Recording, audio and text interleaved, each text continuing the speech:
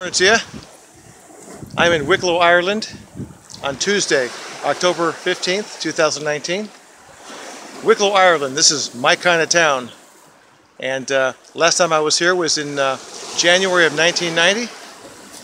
And pretty much has stayed the same since. It hasn't changed that much, at least on this side. There used to be like a whole lot of countrysides and farmlands on the other sides. Now they're all houses and stuff like that, but that's okay.